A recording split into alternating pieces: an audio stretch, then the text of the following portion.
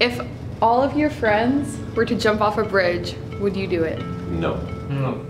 Is there like a bungee cord attached to them? Probably. Definitely.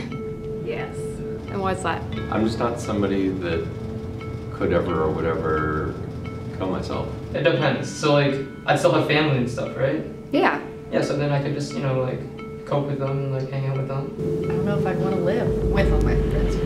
Being in like a friend group is one of the most important things to me, and I can't imagine not having that friend group around. Do something so courageous and adventurous with the people you love the most. When you think of the question, what do you think of? Like loneliness.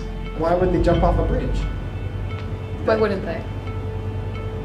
Growing up, it's something that I've heard like, oh, you just have to do what all your friends do. It's sort of like a question in like punishment. The fear right before you jump, the realization that you committed to it, and the pride you have in being able to overcome that level of fear. A lot of adrenaline, exhilarating, and just feeling like there's no boundaries. You don't feel anything because you're falling. And it's just kind of feel the air rushing up, and it's an adrenaline rush, and I think that's definitely one of the reasons why it's something to do with friends. If all your friends did this, would you too? It depends, like, on the motive. There's no one answer. It's like, would you sit down? It's like, am I sitting on a bear trap?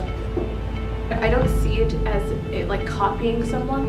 If you consciously make the decision to jump off a bridge, and if your friend does that, then that's still your decision. You're touching nothing except air, and for the few seconds that you're falling, it's like freeing. People can give you that feeling, and I think it's really necessary because it's that exciting shock that you realize why life is so exciting.